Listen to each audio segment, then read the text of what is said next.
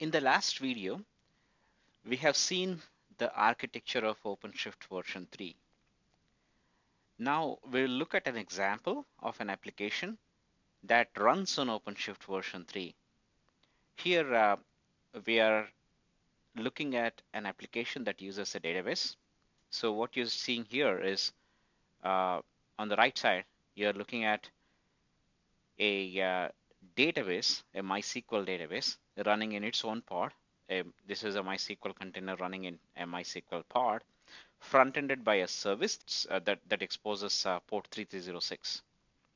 Now, the application code that accesses this database is PHP code running in a separate pod, and this PHP source depends on this database exposed at port 3306. So this pod expects the parameters such as where the database is running, the IP address of the pod in which the database is running, the port number, the database name, username, password, etc. Those are configured in this pod.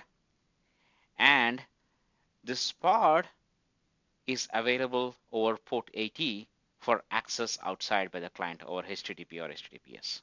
In this example, we are going to create a Docker image outside of OpenShift and use it within OpenShift. So there are three different types of builds that you can do in OpenShift version 3: a Docker build, a source to image kind of build, and a custom build. But I'm addressing a very simple example here. We are going to use a MySQL image from Docker Hub here for deploying the MySQL service. And for the source code, we'll have our own source code, create a Docker image outside of OpenShift, and use that within OpenShift, deploy it within OpenShift, and use it to access this MySQL service. That's a common question a lot of people ask on, can I create a Docker image, a pre-created Docker image, and then use it within OpenShift? And the answer is yes. I'm now logged on to Docker Hub, and since we need a MySQL database, let us search for it. Let's use this first MySQL image.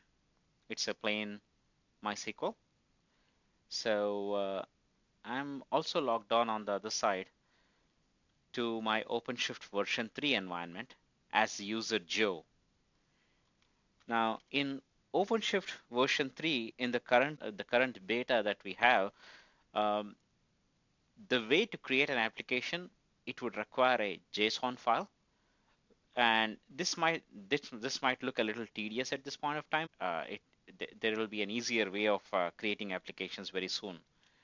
Let's look at the JSON file that's there right now.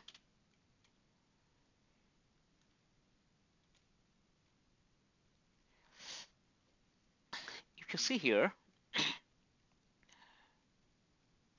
this JSON file is going to use a container, and it's pointing to an image called MySQL. As you can see, this is going to be using the MySQL from Docker Hub. And at the same time, when this container gets created, we are telling this container to initiate itself by creating a database with the name sample, provide a root password of super secret, and things like that. And this container would expose port 3306 as we talked before, right?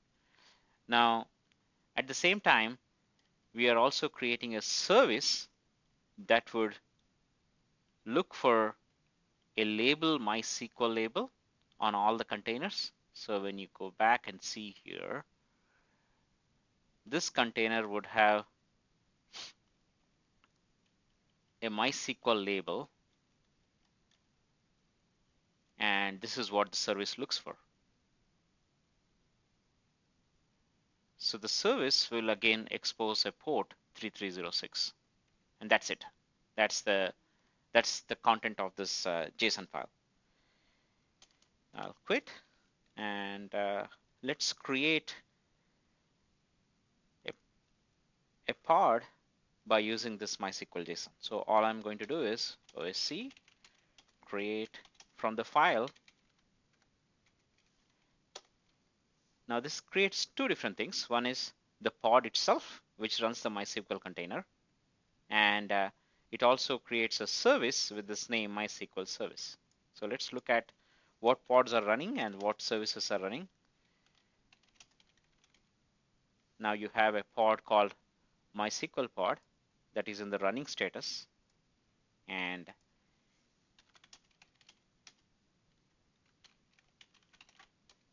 you have a service called MySQL service that's running at this particular IP address and at port 3306.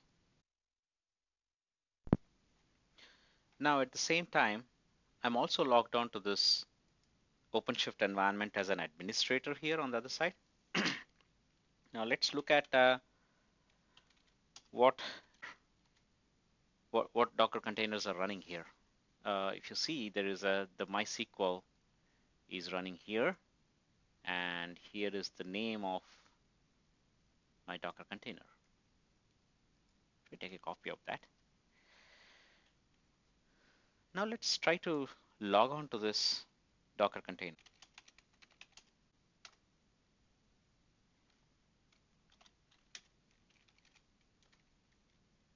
Now I am inside the container now, and at the same time I'll try to get onto the database to see what is inside. So let me pick up the host name. This is the name, this is the IP address of the service.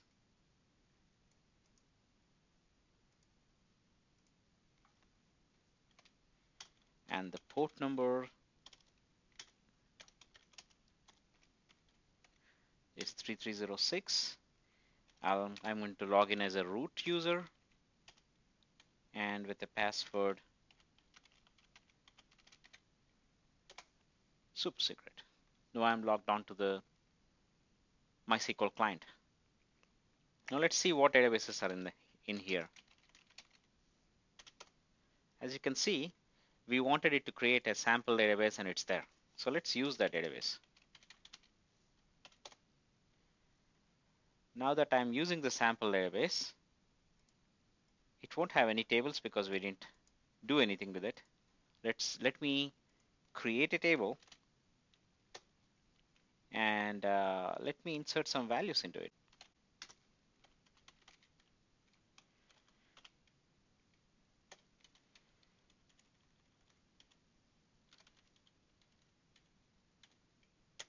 So I added 2 rows.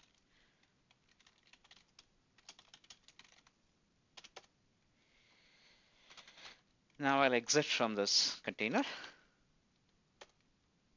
So I have a database, I have a table in that database, and I have some values in the database.